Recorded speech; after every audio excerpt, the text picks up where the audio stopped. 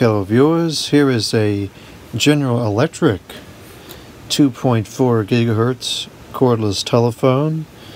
This is model 27910GE1-B, and this is made by Atlinks, or the Atkinz, and it is made in the China. General Electric used two different brands primarily over the years to make their cordless telephones. Atlinks, or the Atkinz, was one of them, and the Thompson was the other one.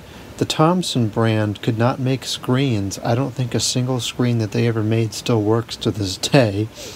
And Atlinks seemed to have a decent reputation with screens, but I have found their telephones to simply just flat out quit working after so many years. So generally speaking, there's very few pieces of equipment as far as telephone equipment goes that General Electric made over the years which is not totally outrageous. So with that being said, I don't have high expectations for this telephone either. There are certainly outrageous elements to its design. For instance, there is no indication of whether or not it's on, no indicator, obviously there's no screen, doesn't say anything like that, no indicator whatsoever, no indicator for being in program mode. Okay, something just got programmed, no clue what it is. It has a belt clip, interestingly enough, and it takes a 3 AAA cell battery. The original one is right here. It was made by the GP, and it is the nickel metal hydride chemistry. Interesting that they decided to put a nickel metal hydride battery in there, which would be slightly more expensive than the nickel cadmium chemistry. It does have headset capability. Looks like it may have some kind of a light on top of that antenna. I suspect there's no transmitter in there, it's simply a visual thing. And I guess that right there is supposed to be an antenna or something, I don't know. Page button.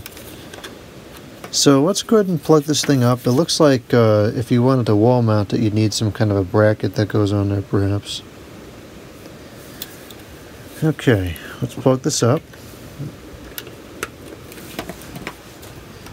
And I believe there's two different ringtones. Battery give out?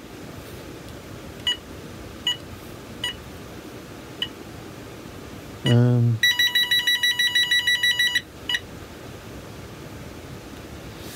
don't know what happened.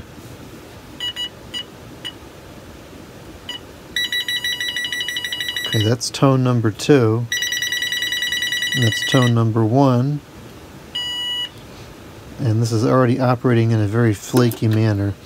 Okay, let's call it up before it breaks.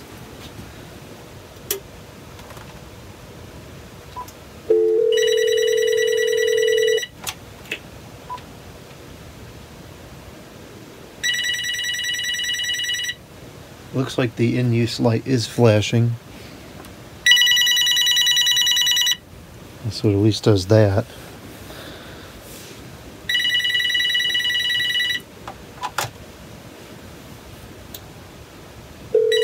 Does not auto talk. Hello? Oh, it seems like it actually works. And hit the mute button. Testing, testing. Okay, the mute button seems to work.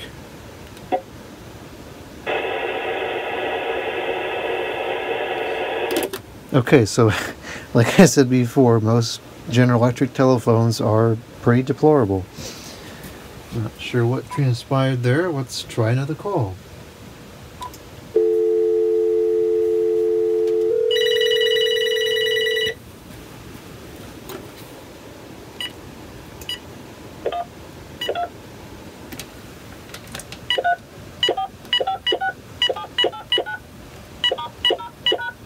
Okay, the buttons are working. Let's go ahead and turn the ringer off. and see if it actually obeys the switch. Of course, we'll have no way to know that it's ringing because... oh no, we will know because it has that visual indicator there. Okay, it does seem to have obeyed the switch. Let's go ahead and make an outside call. Get this amplifier turned on.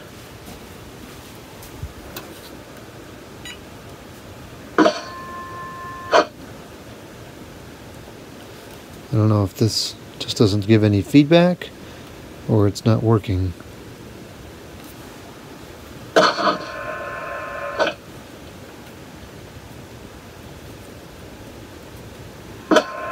Okay, it seems to have stopped responding.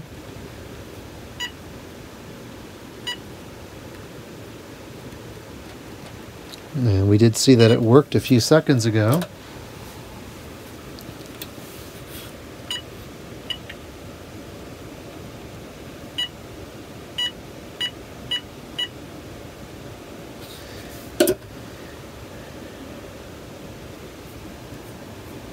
Can't tell if it's charging or not. It looks like it's not charging.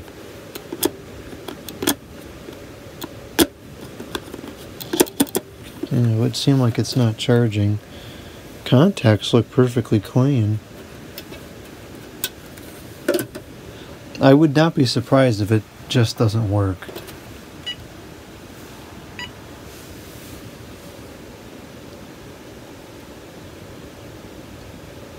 That was flashing a few seconds ago. Now let's try again. Now it wants to work. I'm going to call the Farmer Jones lukewarm line. Greetings from Jones Family Farms and Winery this Mother's Day weekend. Oh, now the volume works. Farm ceilings back to your home. First, we are physically open during the normal spring hours. Okay, that's high. And that's all we got out of the controls.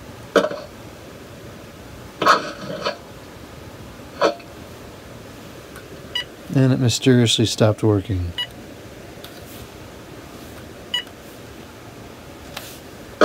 It's back. Alright, let's call the test phone.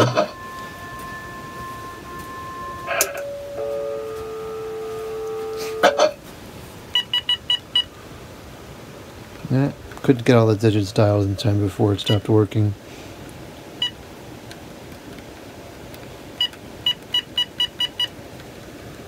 Still couldn't do it.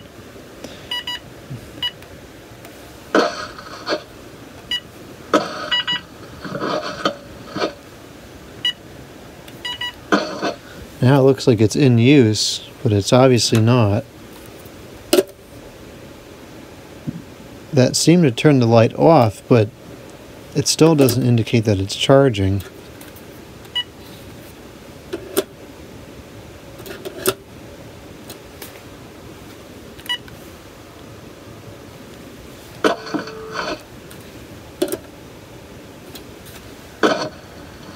Maybe the charge light just doesn't work.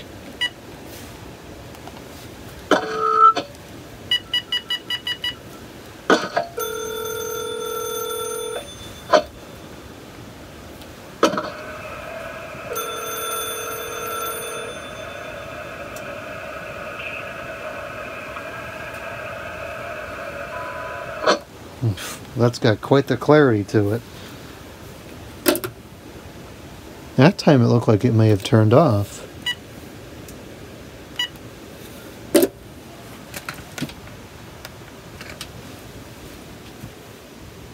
One new message and 14 old messages. Message 1.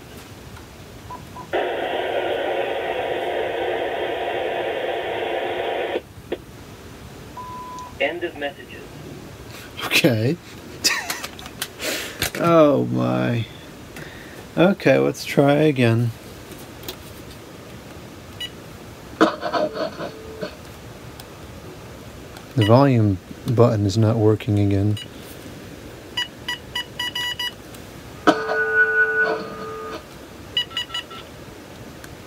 I couldn't get all the buttons down before it stopped working.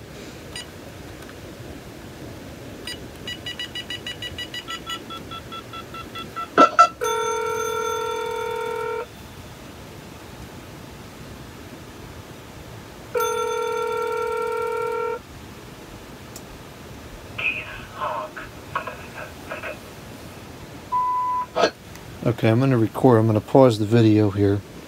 Video is resumed, and I'm going to hang up now. Actually, I'll change the channel first if we can, so we can hear what that sounds like.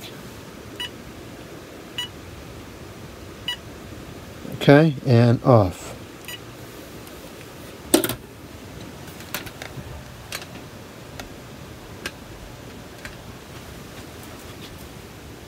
One new message and 15 old messages. The memory is full. Great. Please erase your messages. Message 1. Okay, I'm going to record. I'm going to pause the video here. Test message recording. The one thing I will give GE about their cordless phones is that most of them had a nice side tone to them. This one included, although it's not worth much if the phone doesn't work. Okay, I'm about halfway halfway across the basement, and now I am near the water equipment, which is as far as I can go. When I was going outside, I hear some static. Goose, goose, goose, goose, goose, goose, goose. Okay, it is 63 degrees in here, very cold. And now I'm still hearing some static, I think. I don't know if this is a 900 over 2.4, or rather a 2.4 over 900, or if it's straight 2.4. I suspect it's probably dual band. Okay, resuming the video. Video is resumed. And I'm going to hang up now. Actually, we'll change the channel first if we can, so we can hear what that sounds like. Okay, and off. End of messages. Okay, let's delete all these messages off of here. To delete all messages, press delete again. Okay, great. So, the phone is... Oh, zoom in. I've got to zoom out here. So, the phone... I hate to toss something in a scrap bin that's so nice. Cosmetically, anyways. Obviously, it's not very nice as far as performance goes. Really, it's in pretty good condition. What I'll probably do is just notate that this doesn't really work right, and it'll just be a display piece, because I can't toss it looking this nice. Okay, well that's it. Another outrageous piece by GE.